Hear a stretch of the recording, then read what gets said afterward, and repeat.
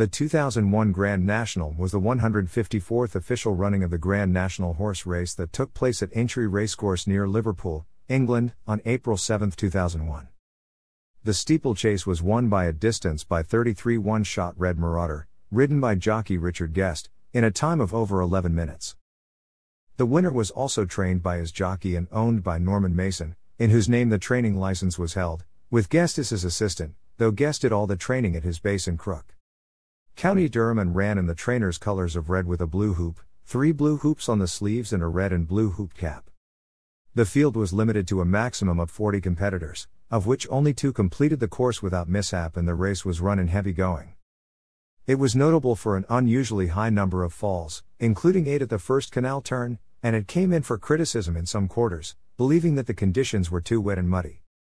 However, supporters of the race were quick to point out that the slow pace and bottomless ground benefited the race, as there were no injuries sustained to any horse or rider. The 2001 outbreak of foot and mouth disease had led to the Cheltenham Festival and many other fixtures being abandoned before the Grand National meeting. However, the National got the go-ahead from racing officials. On the day, the race went ahead despite adverse weather, with high winds and an extremely heavy going. Jockey Paul Flynn was the subject of a frantic search when Mick Fitzgerald was forced to stand down as rider of Esprit de Côte less than 2 hours before the race. When Flynn did not respond to calls and texts to his mobile phone, 2 tannoy announcements were sent out around the course for him to report to the weighing room.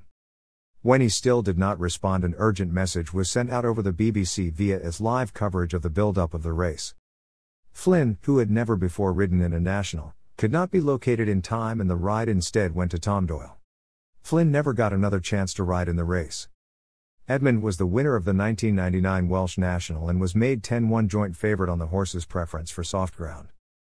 He ran prominently at the head of the field for most of the first circuit and was still leading when he fell into the ditch at the Chair, catapulting rider Richard Johnson over the fence.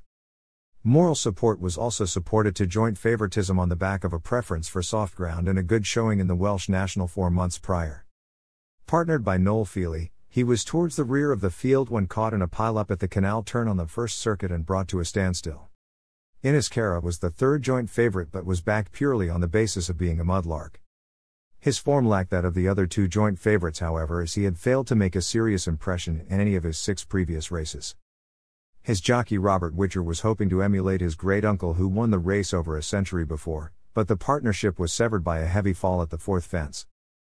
Beau was the 12-1 mount of 2-time winning jockey Carl Llewellyn and had won the Whitbread Gold Cup, a respected Aintree trial, by a distance in 1999. His form in 2000 had been less impressive, and his heavyweight handicap was also considered a tough ask, but the horse was coping well with it. During the race and was leading the only 4 runners left in the race when an awkward jump at the 19th fence put his reins over his head. Jockey Llewellyn fought to try to save the situation but, without steering, was unseated at the next fence. The rider desperately chased his mount to the next fence in a bid to remount and possibly claim 3rd place, but was unable to do so. Melly Moss was sent off at 14-1, having finished 2nd in the race the previous year, despite it being his only run of the season.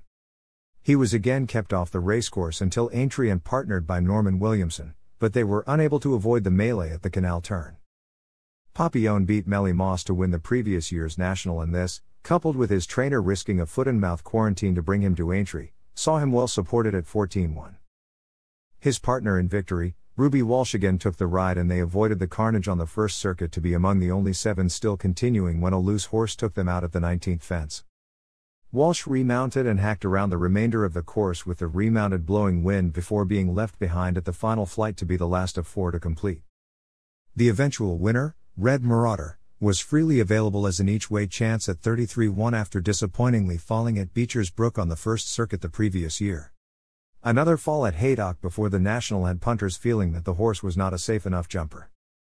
Placed horses 1, Red Marauder 2, Smarty 3, Blowing Wind 4, Papillon. The heavy conditions contributed greatly to the horses that fell during the race. 8 had already fallen by the 3rd fence. One of the horses that fell in the opening stages, Paddy's Return, carried on as a loose horse and caused pandemonium at the Canal Turn, where he brought down several nearby runners. 9 horses were lost at the turn overall, including Moral Support, one of the favourites, and future winner Amberley House.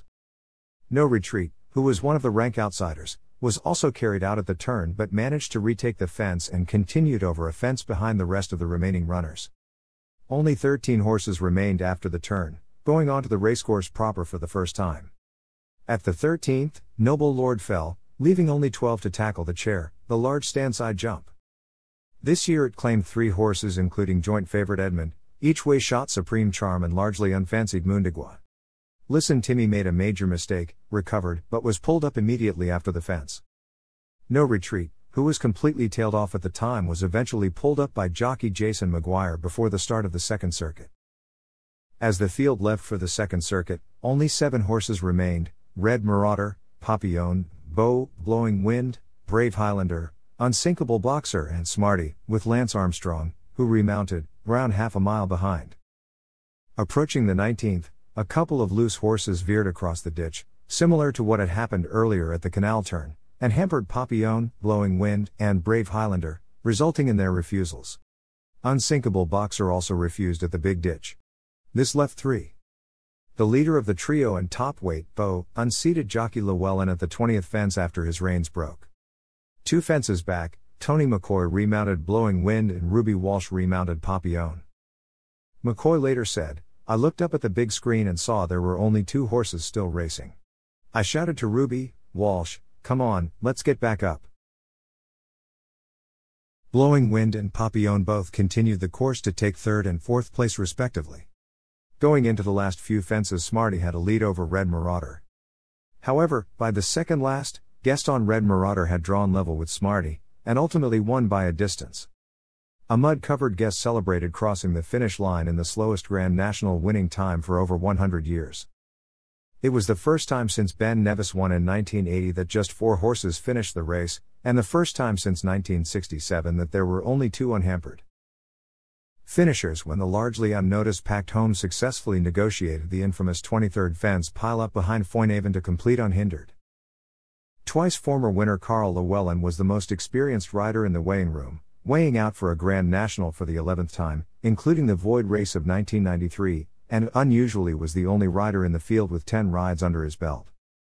In addition, there was also a higher than average number of rookies in the weighing room, though the ability of all 12 riders making their debut could not be questioned or offered as having any effect on the carnage that followed in the race. Noel Feely carried the best chance of a winning debut but was among those knocked out of the race at the Canal Turn pileup. Indeed, none of the 12 debutantes completed the first circuit, Jason Maguire going the farthest when pulling his mount up at the water jump. The remainder of the group included Tom Doyle, drafted in when Mick Fitzgerald was injured, John McNamara, Brian Crowley, Shea Berry, Fran Flood, and Leslie Jefford. The remainder of the group was made up of Tom Scudamore, whose father and grandfather had both previously taken part in the race, the latter winning in 1959, and a trio of riders whose only ride in the race this proved to be for different circumstances: Jim Crowley, who went on to become champion jockey on the flat in 2016, Jamie Goldstein, who missed the ride on the eventual winner the following year when suffering a broken leg weeks before the race, and Kieran Kelly, who was killed racing in Ireland in 2003. There were numerous suggestions in the press that the race should not have been run due to the conditions. Racing Post journalist and lead presenter of Channel 4 Racing, Alistair Down, wrote, "You can wash the mud off the jockey's silks, but not the stain off the race," under a front-page headline, "Gutless, witless, and utterly reckless." John Max, spokesman of the Jockey Club, said, "It was fairly shocking, uncomfortable viewing." However, many in racing leapt to Aintrie's defense, as it was loose horses that had caused most problems.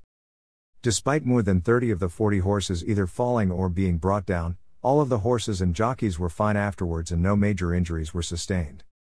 The BBC retained the rights to broadcast the race live on terrestrial television in the United Kingdom as they had done every year since 1960.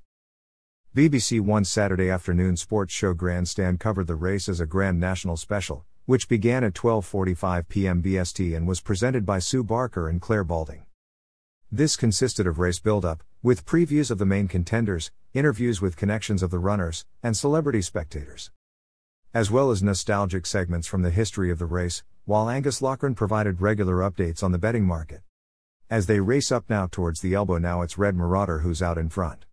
Battling on in second is Smarty, looking well back down the track to try and find Papillon, who's been remounted.